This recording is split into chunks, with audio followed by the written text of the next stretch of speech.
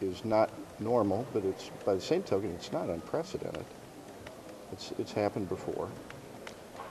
And I think it's also important to remember the reason that we weren't able to actually consider House Bill 1001 the other day is because they were denying due process by not showing up to do their job. Is it worth winning like this? You know, I didn't choose the way the meeting was handled this morning, but everybody knows on the committee how everybody was going to vote. I'm not sure that's true with the floor vote, but we could have had 4, 6, 8 hours testimony today, and the vote would have been 8-5. Everybody knows that. Why not at least allow committee discussion? Well, I think we did have some committee discussion. Certainly there's... Yeah, committee discussion on the procedure, not on the bill. Yeah. Well, I mean, nobody asked for discussion.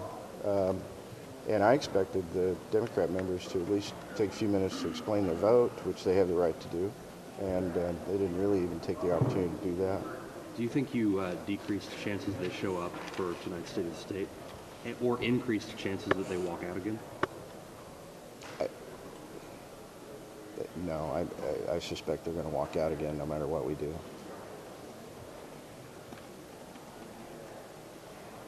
What is this?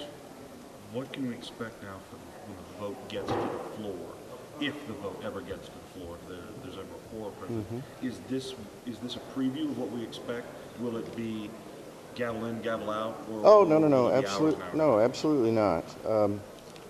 On the floor, if they have serious amendments that are germane to the bill, we'll debate them, we'll vote on them. If they have amendments like what they filed this morning, I suspect the Speaker will rule them out of order, like the Chairman did this morning.